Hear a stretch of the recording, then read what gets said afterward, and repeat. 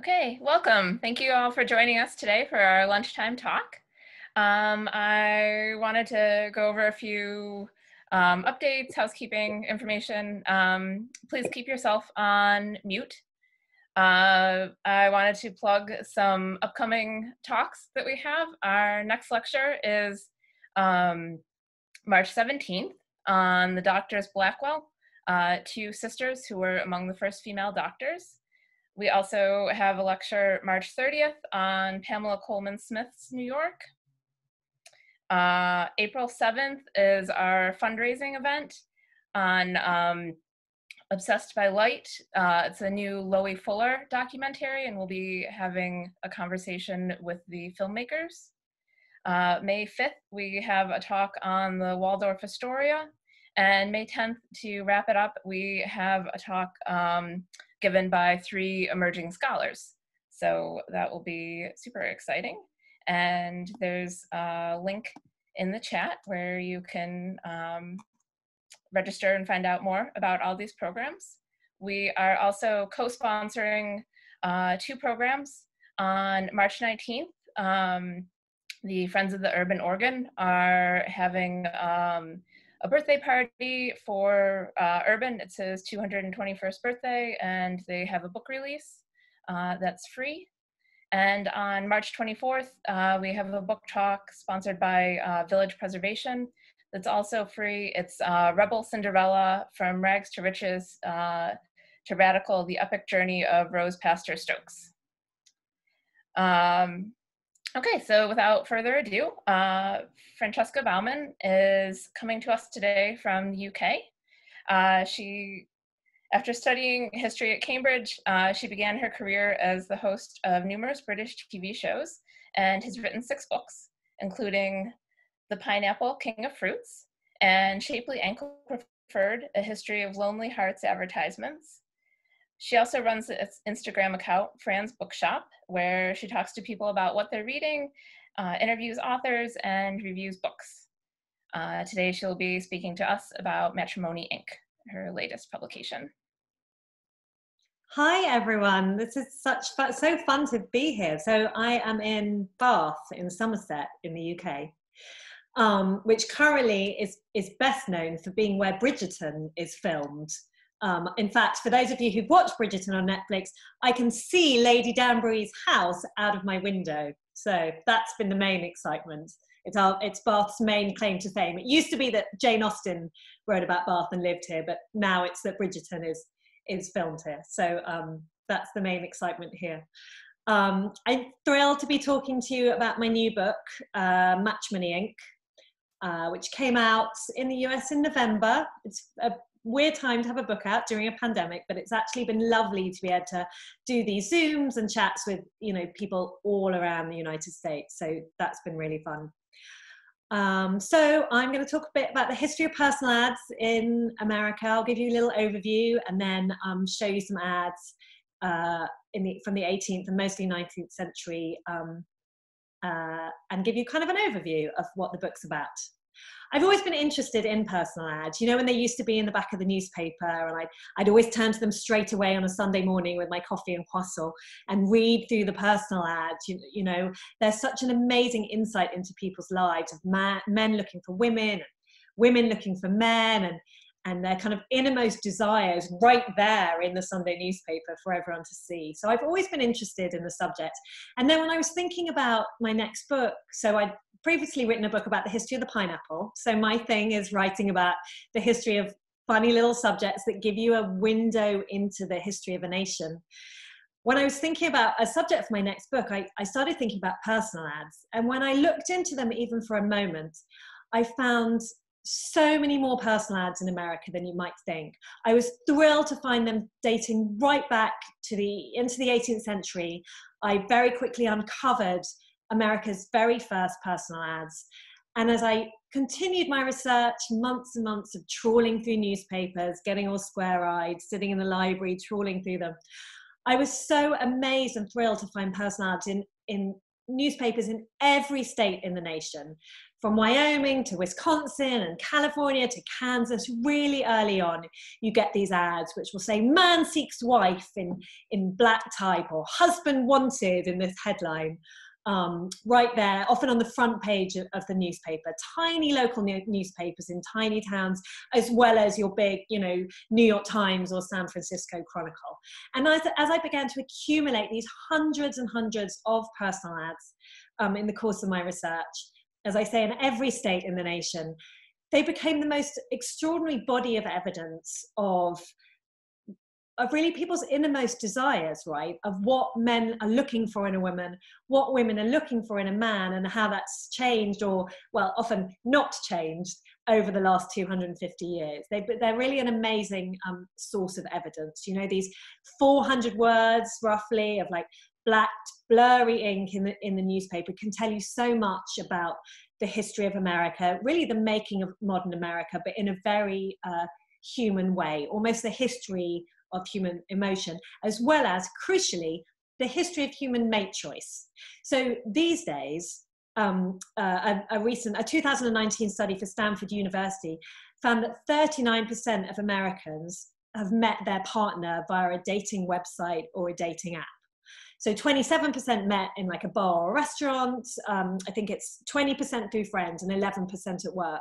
But 39%, more than anything else, people met through a dating website or app. So advertising for love. So what's interesting is to know that advertising for love in America is not a new thing, right? It's been around much, much longer than anybody realized. And as a result is a sort of amazing source of evidence. So really, when I knew I was going to write this book, when I was like, this is the subject for me, was when I was fortunate enough to uncover a personal ad from Boston in 1759. So much, much, much earlier than anyone realized personal ads existed in America. It was really a thrilling moment. Now, 1759 in Boston, what's interesting is you get the first personal ads almost as soon as you get the first newspapers and magazines, right? That the same happened in England. So England's first personal ad was 1695, which was really around the same time you get the first newspapers and magazines. And America followed the same trajectory. It's almost as if as soon as you have a new a new form of communication, newspapers, magazines, one of the very first uses for this is the forming of human relationships, right? It was the same with the internet, it was the same with smartphones. They've been used very early on for the forming of human relationships, and newspapers and magazines were no exception. So as soon as you get those in America, 1740s, 1750s, you get the very first personal ads. So I'm going to show you America's first personal ad. Can everyone see that? Give me a thumbs up if you can see that. Okay, lovely. Okay, so this personal ad was in the Boston Evening Post. It appeared on February the 23rd, 1759. Any young lady between the age of 18 and 23, of a middling stature, brown hair, regular features, and with a lively, brisk eye, of good morals, and not tinctured with anything that may sully so distinguishable a form, possessed of £3,000 or £4,000 entirely at her disposal, etc., etc. They were asked to, anyone interested was asked to write, to leave a letter at the British Coffee House in King Street. You'll see at the end, they say, profound secrecy will be observed, no trifling answers will be regarded. So this tells us so much, there's so much in there. I mean, we could analyze this forever, really, but some of the most interesting and revealing points in here are what this gentleman in Boston in the 1750s wants in a wife is between the age of 18 and 23. So that is crucial. He wants somebody young, because I'm afraid that tends to mean fertile, right? And that, from the very beginning of human mate choice, for good or ill, is an essential tenet of human mate choice, because it's all evolutionary, right? Between the age of 18 and 23, middling stature, brown hair, good morals, £3,000 or £4,000.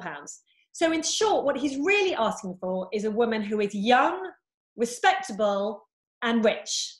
right? And you will see a through line in many of these personal ads from gentlemen that is what they wanted. They wanted somebody young, respectable, and rich. Now, why was it Boston that hosted these first personal ads? Well, Boston at the time was the largest city in the United States and also had the most advanced print media. So, it's kind of no coincidence that's where it was to be found. But 1759 is really much, much earlier than it was thought these kind of ads existed in America, that it was thought people advertised for love. But in fact, it had been highly influenced by these kind of ads existing in England from the 1690s onwards, really becoming popular there in the 1720s. And so like many cultural issues of the day, the East Coast of America was still being quite influenced by England. Not anymore, thank goodness, but at this time, it really was. So that was a thrilling find for me. But before long, only 30 years later, came New York City's very first personal ads. The first one came in 1788, and let me show it to you next. Here we go. This is one of New York City's earliest personal ads. July 23rd, 1788, which it was an interesting time in New York City. It was right when there was a big debate going on about whether to adopt the nation's new constitution. And in fact, the very next day, or that day, I think, there was a big parade in New York City in favor of the new constitution. So it was a very exciting time, very political time. But some people had more personal matters on their mind, matters of the human heart. And here is one gentleman who seems to have decided it's time to find a wife. A young gentleman of family and fortune who has lately come to town, having little acquaintance with the ladies and being desirous of engaging in the holy and happy state of matrimony, presents his most serious respects to any lady, either maid or widow, etc., etc., etc. The gentleman in question is not above 22, tall, stout, and esteemed agreeable in his person. Now, this next line is what really makes this personal ad spectacular. What is this New York City gentleman looking for in a future wife? It is expected the lady should be under 40, not deformed, and in possession of at least £1,000. Now, that's not what you get on, like, ads today, is it? On Tinder or Match.com or wherever you are. Under 40, not deformed, and in possession of at least £1,000. So it's a really interesting insight into what a typical New York City gentleman was looking for in a wife. Of course, in many respects, perhaps he wasn't entirely typical, because at this date, it certainly wasn't common to advertise in the newspaper for a wife, but it did happen. And my suspicion is this may have been a British gentleman, actually, who was more familiar with this type of this way of looking for a wife, and that kind of gave him the idea, gave him the confidence to do it. You'll see at the bottom, he says that letters should be left at the printing office on Peck Slip, which I love to imagine, because Peck Slip obviously is still there in New York City.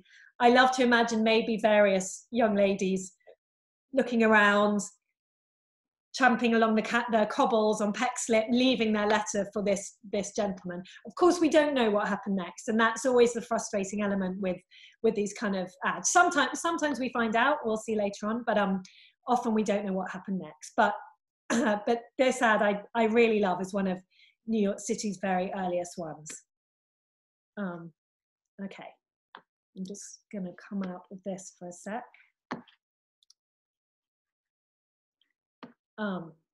Okay, now do you see me again? You see me again? Yeah? Cool. Okay, so those, in terms of the history of personal ads, you'll see they started in Boston and then New York City. And that was no coincidence, because what's happened throughout the history of personal ads is that as soon as a city's population has reached a certain level, personal ads suddenly become popular. So Boston hit about 20,000 people, and then New York City hit about, hit about 33,000 people in the 1780s. And although by today's standards, obviously that's a very small number, at the time, that was a lot of people. People were new in town, they didn't necessarily know many people. You couldn't just marry like the girl next door, right? Or somebody you knew from college. So all of a sudden, matchmaking takes on a kind of new light, right? You suddenly need a bit of help with matchmaking. You can't just ask your friend or your mom or your pastor or whatever it is. As the population of these cities hits a certain number, people need a bit of support with the matchmaking process. And that really is what happened. Interesting to me is that this was also when the first novels were emerging in America. So 1791, you get The Power of Sympathy by William Hill Brown. And personal ads and novels, of course, do have a lot in common in terms of the emphasis on the individual, in terms of the collective experience of people reading them and kind of gossiping about them. And so, you know, these are new forms of text that are emerging in America. So in the years after the revolution, so we're talking the 1790s, 1810s, 1820s, ads remained uncommon, but they did spread slowly all over the nation. And I'm going to show you a few of the very early ones.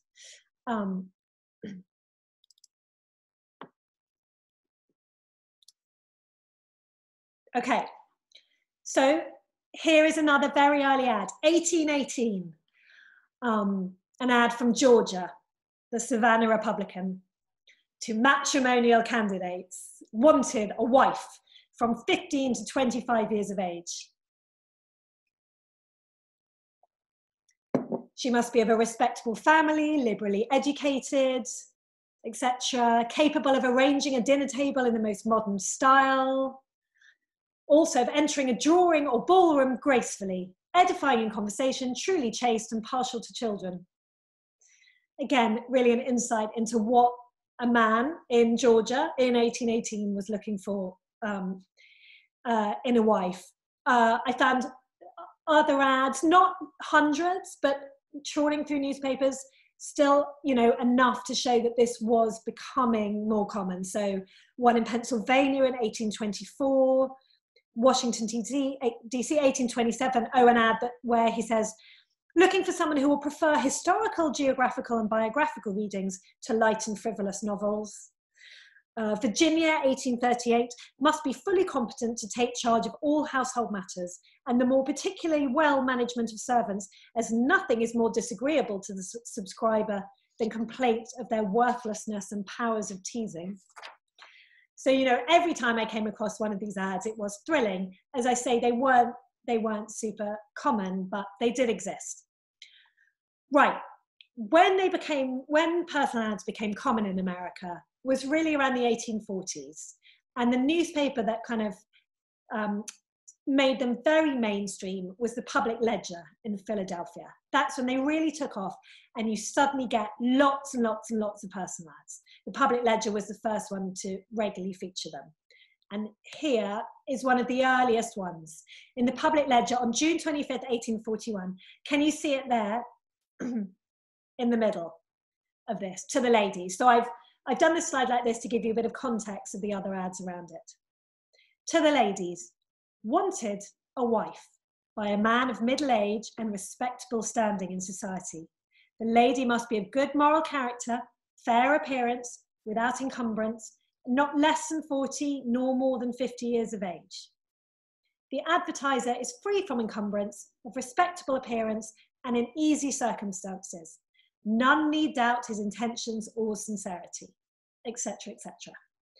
And yeah, this was 1841. Now have a look around this ad. You know, it's so exciting to find it when it says, wanted a wife. That's a very exciting moment to me, but equally, I find it very hard not to get distracted by the ads around it, because it's really, you know, an insight into this teeming metropolis, really, by the time standards.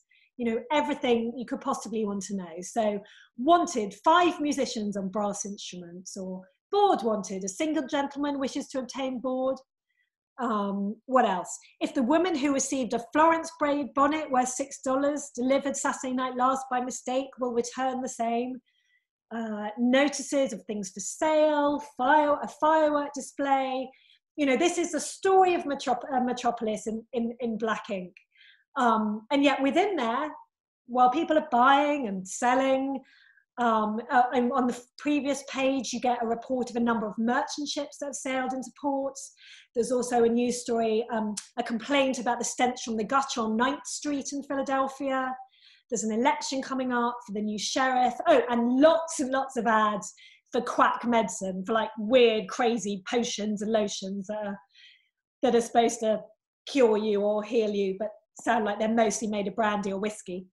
And then within this cacophony of urban life, you get this: wanted a wife.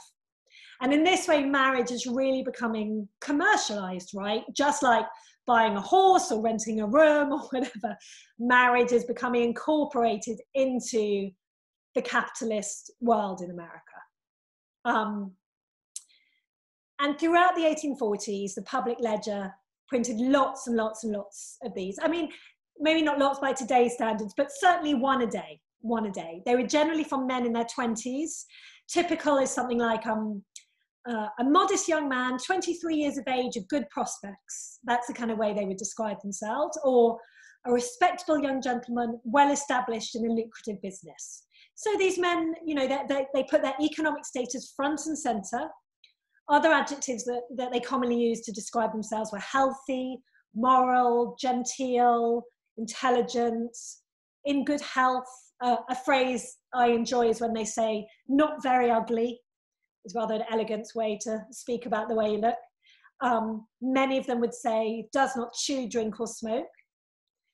And in terms of what these Philadelphia men in the 1840s are looking for in a partner, well, again, I'm afraid always up front is between about 18 and 25, young, fertile, able to bear children. And that, of course, is evolution, right? Adjectives these men look for in a wife, they'll say they're looking for someone amiable, agreeable, good disposition. Refinement or respectability was very important, so there was some class consciousness there. Of industrial habits or knowledge of housewifery, of course, domestic, want someone who'll sort the house out. These Philadelphia men tend to be very vague about physical appearance. They'll sort of say things like, must be well looking, or should be of medium size. Occasionally they're a little more specific. I'm keen on the gentleman who was looking for a wife with clean skin, a sweet breath, and a good set of teeth. So the phraseology in here is always rather wonderful. Again, by this point, you know, Philadelphia had really become a big city. And in terms of why these men turned to the newspapers to advertise, well, look, it was the nation's first major industrial metropolis. It was Philadelphia during the Revolution had a population of about 30,000 people. But by this stage, the 1840s, the population had expanded to 120,000 people. So that was huge, huge growth. And it was a result, again, there's lots of people in town who don't know many people. Lots of people, they'll say in their personal ads, I'm a stranger in the city. You know, they work long hours. They don't necessarily have time to meet people. A very similar story to today, right? People today will say, I find it hard to like fall in love or get a girlfriend or a boyfriend because I work really long hours. Where can I meet people, etc., etc. Well, with any industrialized, urbanized society, that always is a problem. Some of these gentlemen in Philadelphia are honest about the fact they're just in a hurry. So there was one gentleman in 1842 who admitted being closely confined by his business, he cannot devote the time necessary to a protracted courtship.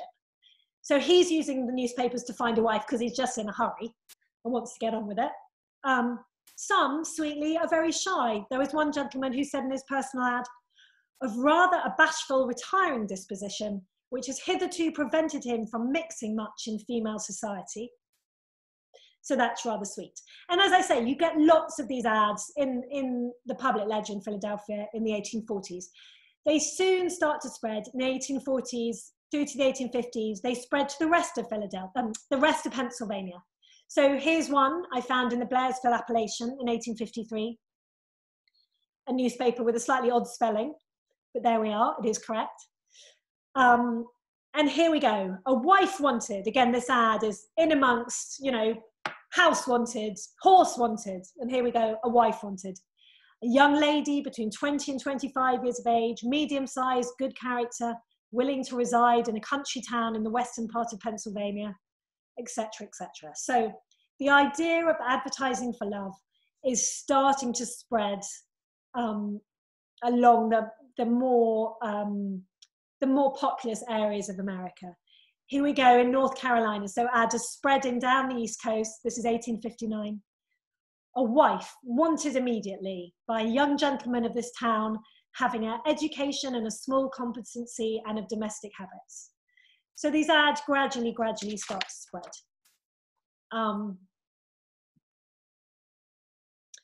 Now, at this stage, people will often say to me, but what about ads from women? What about women looking for a husband?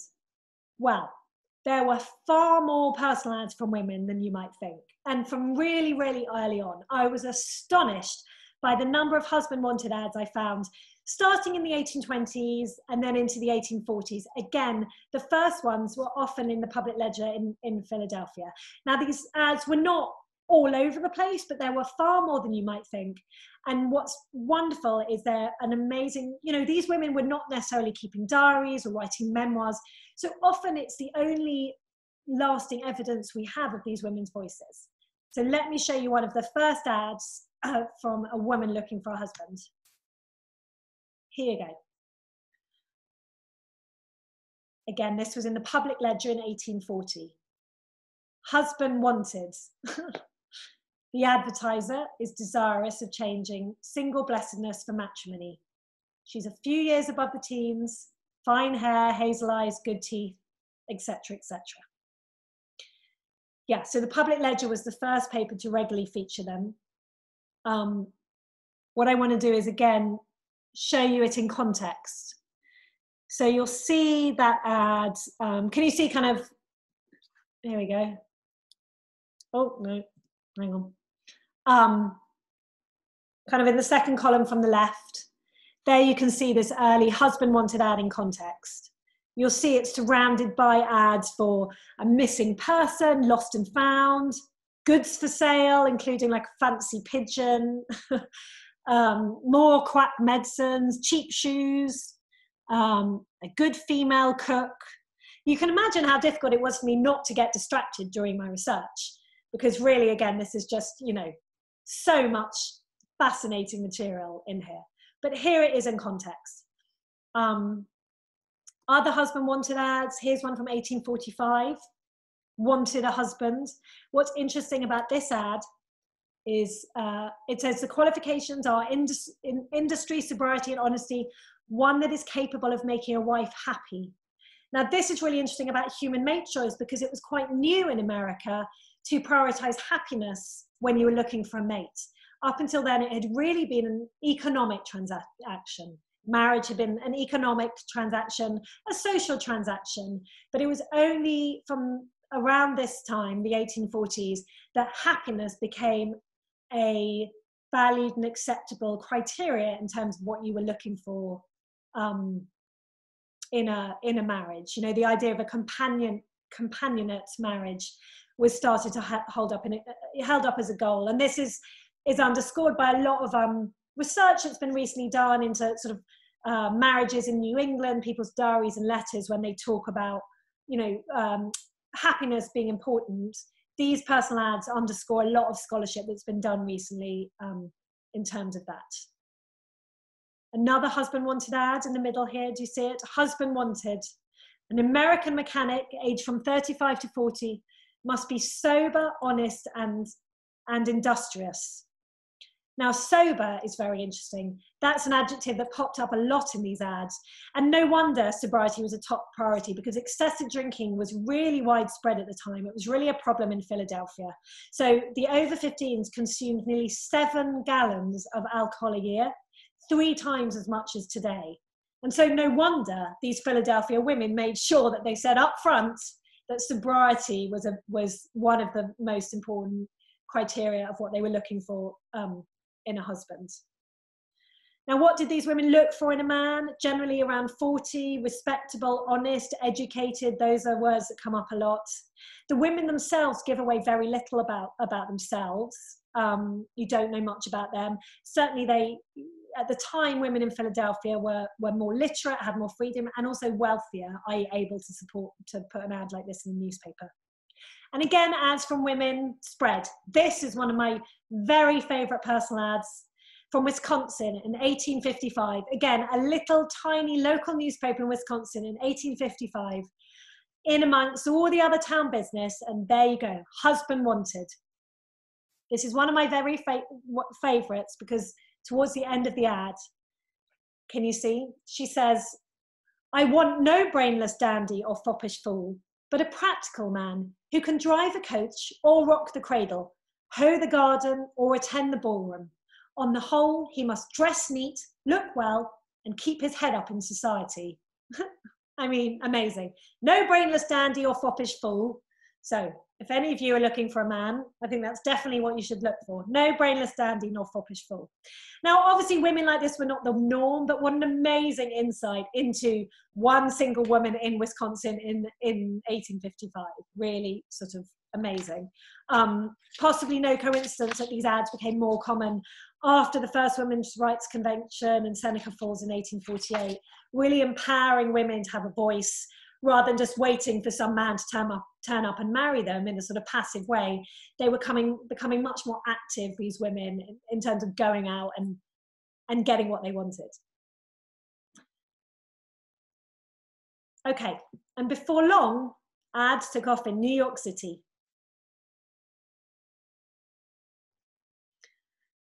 The first newspaper in New York City to regularly feature personal ads was the New York Herald. This is the very first one. It's from 1835. A young lady about 21 years of age, pleasing manners and accomplished. And you'll see at the end, it says, "A letter addressed to Maria left at the Herald office will be noticed." Now, brilliantly, a few weeks later, the editor of the New York Herald, Mr. Bennett, received a letter from Maria inviting him to her wedding. This ad had apparently been a success. At least that's what we're told. That was his story and he's sticking to it. Who thinks that maybe he made up that story to entertain his readers, drum up more personal ads, create a bit of drama? There's no way of knowing, but sometimes these ads can seem too good to be true, and then you do need to take them with a pinch of salt. The New York Sun, one of New York City's 19th century newspapers, also started featuring personal ads pretty early. This is one from 1840, from an advertiser who was lately arrived from the South, being unconnected with society here. As I said, often the reason people advertise for love, turn to the newspapers rather than matchmaking in a more conventional way, is because they're new in town. They don't have the contacts that other people have. And so they need to use this different form of communication to reach out to women. And then the New York Times started featuring them. The first personal ad in the New York Times was in 1852, despite the fact that in 2001, the New York Times put out a press release saying they were going to start featuring personal ads for the first time ever. Even the New York Times don't know they had these ads, right? But as I trawled through the New York Times, I found hundreds and hundreds and hundreds of them. This is the very first personal ad in the New York Times. November the 29th, 1852. I know it's a bit tiny here and hard to see, but I wanted to show you it in context. It's the second column from the left, right at the bottom. The headline says, "A young wife wanted." It's just under "a woman wanted to do general housework." Some might argue, what's the difference? So, you know, you're really conflating a wife and a domestic servant, and it all gets conflated in these personal columns. This is the first one in the New York Times. "A young wife wanted." The gentleman advertising describes himself as a young gentleman of respectable appearance and address, having formed a business connection, etc., etc.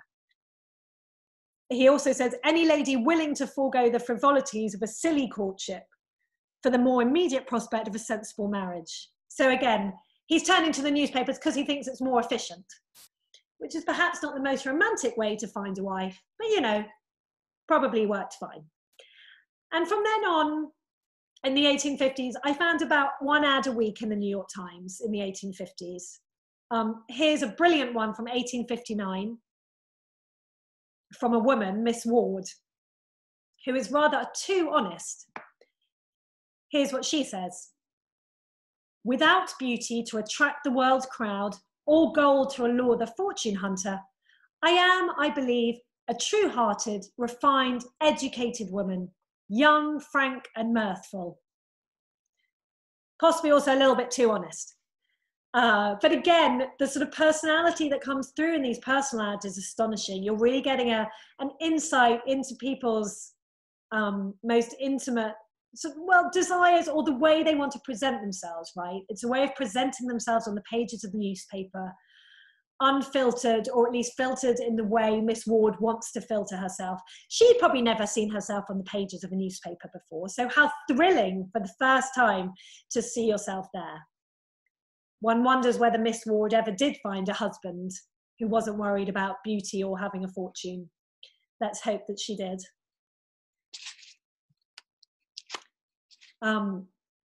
There were so many ads at this time because the population of New York City was growing very fast.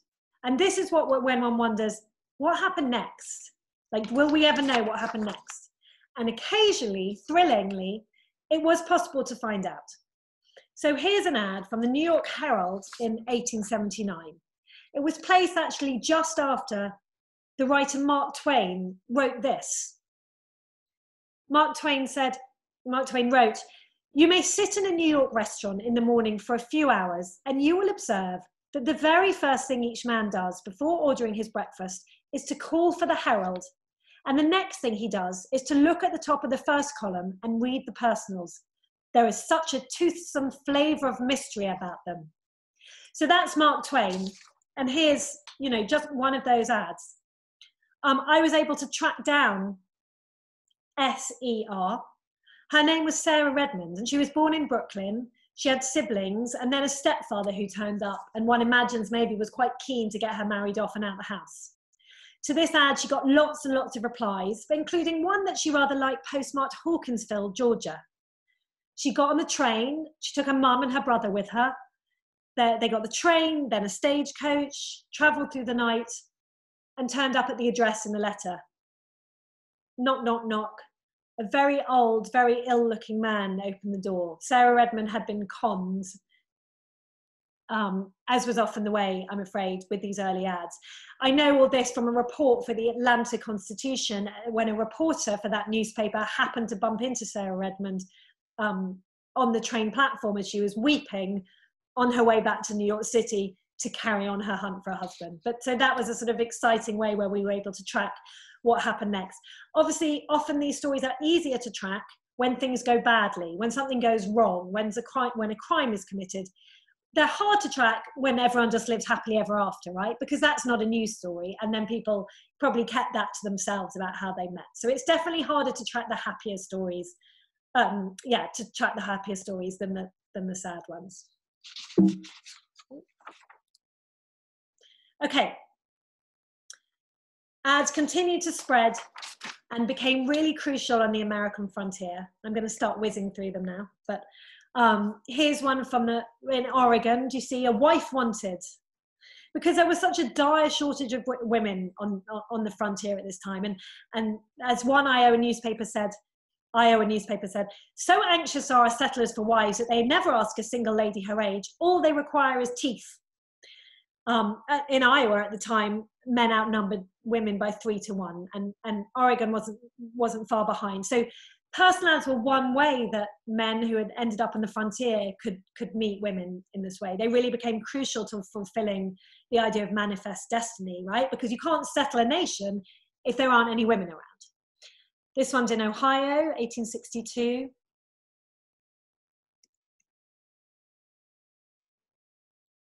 This one is it. You'll see in the top right, tiny, tiny, a farmer wishes to correspond with a farmer's widow or daughter, object matrimony. So here are these, they're farmer in rural Michigan turning to the newspapers to help him find a wife. Kansas, quite a lot of ads in Kansas in the 1870s.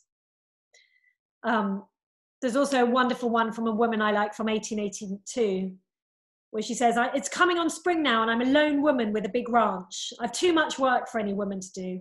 I'll marry any steady man who likes work and wants a good home if we think we can get along."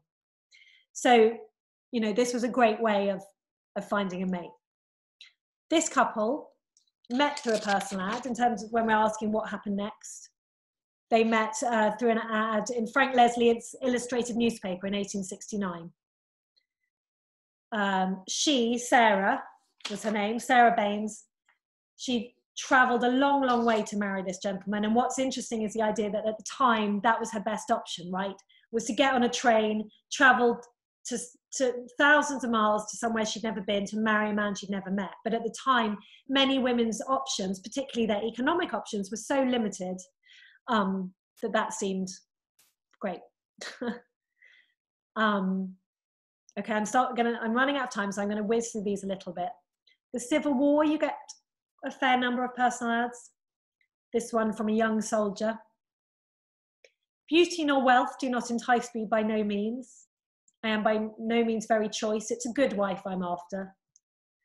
And again, this ad in the New York Herald during the Civil War, in the middle here. Matrimonial. An officer who is suffering from a wound and who has recently been released from Richmond is desiring of forming a correspondence with some lady for the purpose of cheering his drooping spirits. So there were lots of personal ads during the Civil War. Ads continued to spread to every state in the nation and become more and more popular. By the 1870s, I was really finding lots and lots of ads. These are in the San Francisco Chronicle in the 1870s, in the middle column there towards the bottom. From a widow lady, a young literary gentleman, not yet 30. You get them, San Francisco Chronicle, the Los Angeles Times. Ads were very, very popular in California at this time as the state was settled.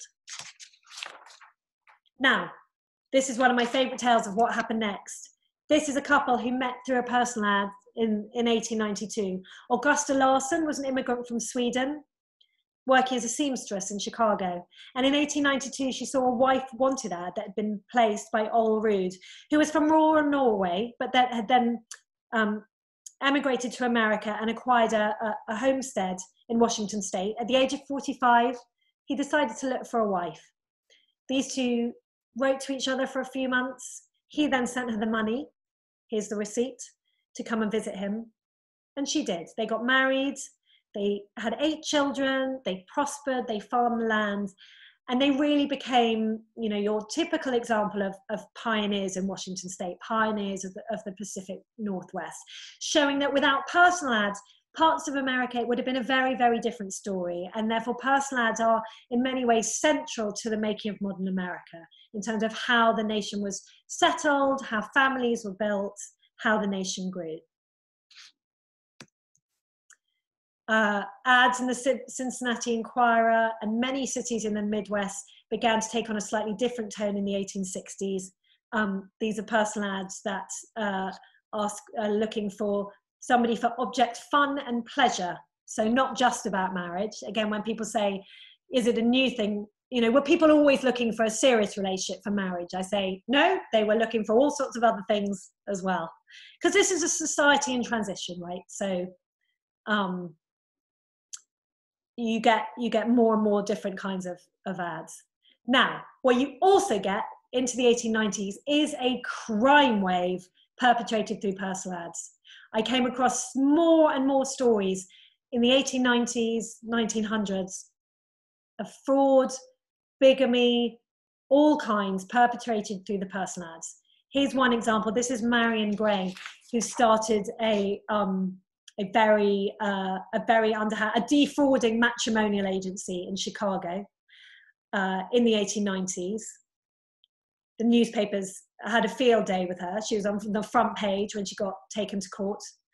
This was also the time when the New York Times kept printing stories about a guy they nicknamed the one-armed bigamist, who used to place personal ads, marry women, steal their life savings, and then disappear, committing bigamy over and over again.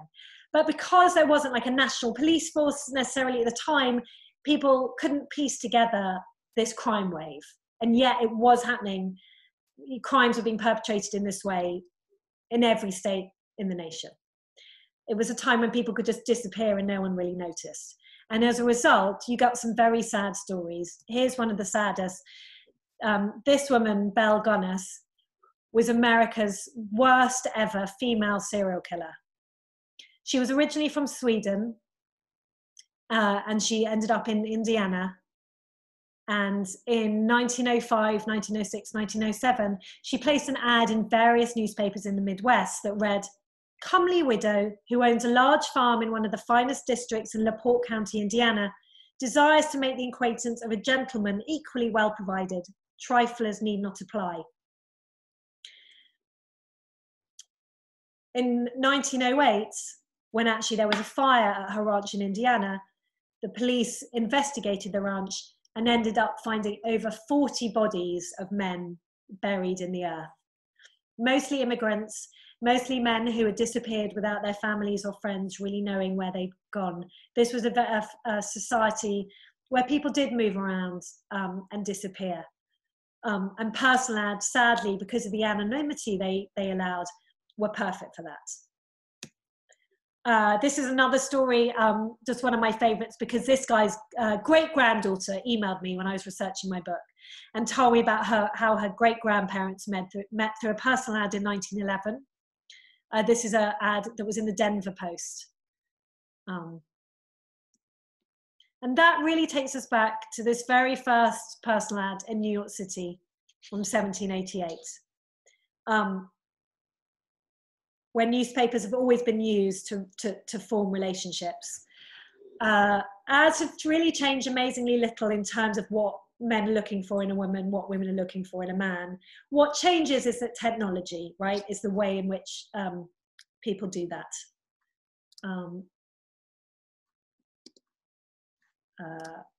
Right, the way people do that. Because people are always going to be looking for love, looking to form relationships, looking for a human connection, because in the end, that's why we're all here, right? To love and be loved.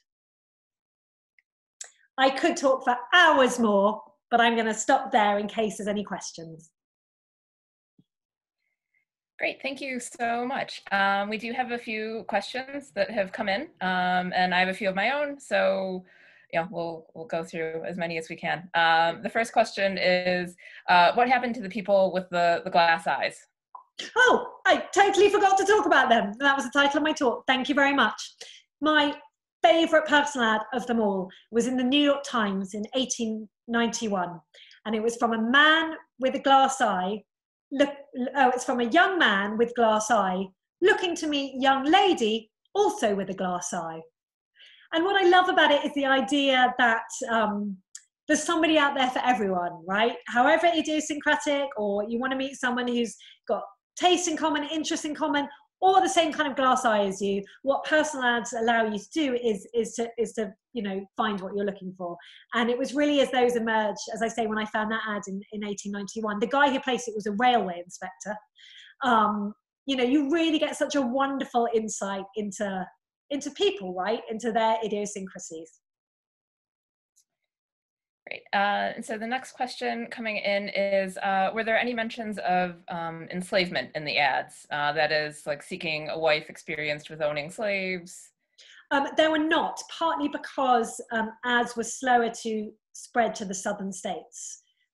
So part of the frustration in all of this was finding that, enough ads generally in states in the South.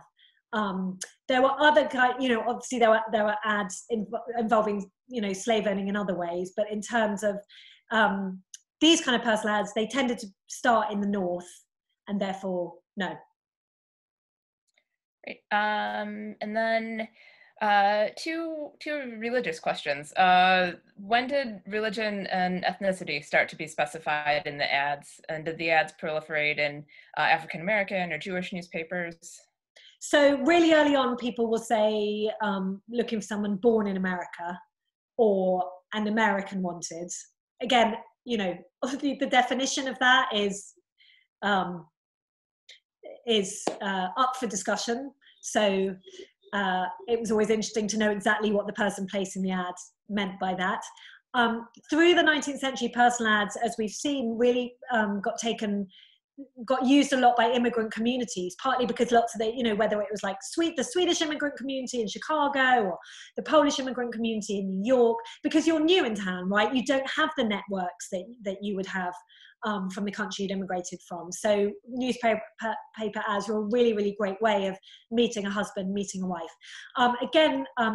There were fewer African-American ads, very, very few, which was an economic issue and a social issue. And therefore the frustration actually in writing this book was the lack of diversity in these ads. But of course that's due to broad structural reasons why certain communities were unable or were prevented from placing these kind of personal ads. To place ads like this, you needed to have a lot of freedom, a fair amount of money, and obviously there were some communities that didn't have one or both of those ideas. So the next question coming in is one of the exhibitions at the Ellis Island Museum, the Immigration Museum, about 19th century immigration when you had to pass through, is about mail order brides. And I don't know who wrote to whom, but the brides arrived and it got them into the country, but they couldn't change their minds if they didn't like the man. So were there a lot of like international classified? Right, with personal ads, not so much because of the geographical restraints you've got, right? You've got to be able to see it. You've got to be able to place the ad, and then somebody relatively nearby has got to see the ads, and they tended to stay geographically pretty close to home. What was transformative was with the railways from the 1860s onwards. Suddenly, rather than just place an ad in your local newspaper and it just be seen by people in the immediate vicinity, of course, with the opening of the railways and other form of, travel generally throughout the United States becoming more convenient, the newspapers and therefore the people reading them were going all over. And that's when you get, for example, people in California advertising for a husband or wife in an East Coast newspaper, saying, come out to California, come get married, it's wonderful out here. And, often that worked because you get, women sitting in the East Coast with maybe not the opportunities they wanted and certainly not the financial opportunities they wanted. And so sometimes their best option seemed to go to California. So you get that kind of geographical dynamic, but as I say, with personal ads, it's not abroad. That's why mail order brides is a slightly different dynamic. Great. And so our next question is sort of a twofer. So were personal ads as prevalent in other countries? And did the language of American personal ads differ from those, say, posted in England? In America, they appear very much transactional. Right. So it was really fun to compare personal ads in England with personal ads in America. I wrote a previous book about these ads in England. As I said, they started in the 1690s. And what was really interesting is certainly some of the kind of national stereotypes did hold. So it certainly was true that right from the beginning, the personal ads placed in America were far more robust and straightforward about the economic realities of marriage. So the ones in England were kind of, not quite as willing, didn't want to be quite so open about the fact that it was like about money. Whereas in America, people were very open about that straight away, just, very straightforward and honest about it straight away. So that was an interesting kind of national stereotype that like the Brits don't want to kind of talk about money or, or be kind of as direct as the Americans. And actually that national stereotype did kind of hold when it came to personal ads. When did the lexicon start to change and like the abbreviations start to come in? I know everybody thinks of like, right. SWF and all the others. Right. Yeah. Great question. So it took a while for the lexicon to emerge because to have any kind of lexicon, you need enough people to be familiar with the kind of the textual habits, right? With what's normal and what's not normal. People need to get comfortable with the language to be able to play with the language. So abbreviations in personal ads are far more recent than you might think. You really get the first ones in the 1960s and the 1970s is when abbreviations were like would like to meet or GSOH, good sense of humor, emerge very, very recently, the 1960s and 1970s, only when you've really got a large body of personal ads so that people are familiar enough, and then there's room to play around with the language, right? But until that point, it's tricky.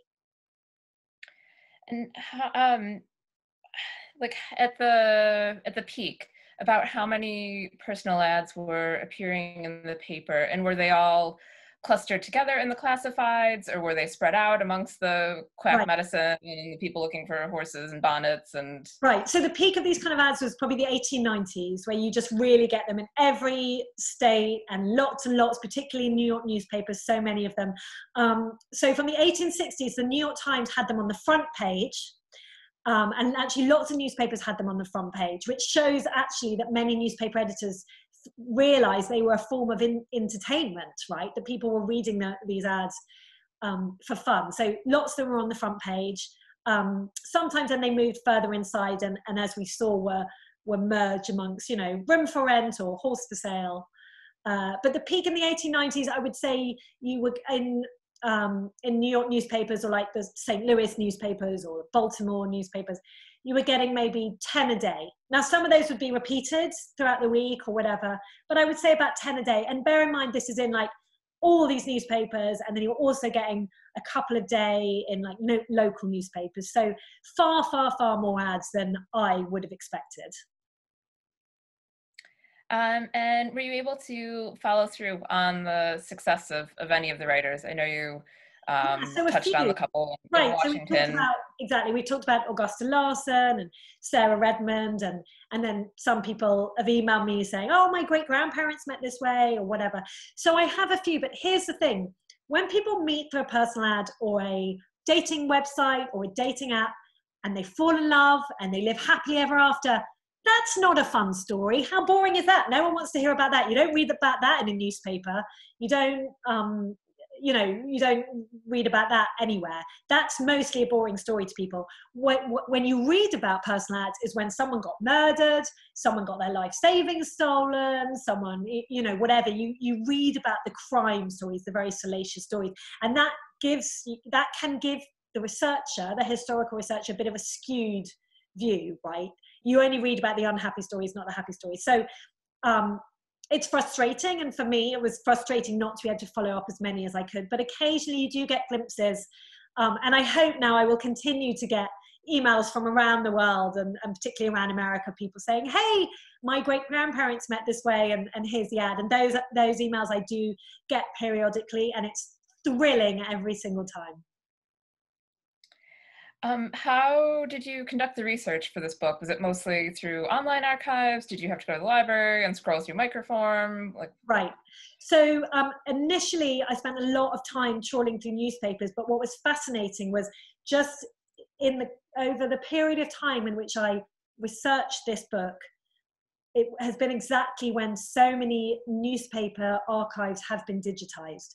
So when I started it, I was taking my computer to I did a lot of the research in UCLA, in Los Angeles, or in DC and in New York, and I was having to go to the library. But over the course of the 5 years in which I researched this book, more and more and more of these newspapers have been digitized, and then I've been able to do it, from my house, sitting here at my computer. So it's actually, this book and this research has been a really interesting and I think wonderful example of the way that digitization it's liberated the historical researcher to be able to find out so much more information.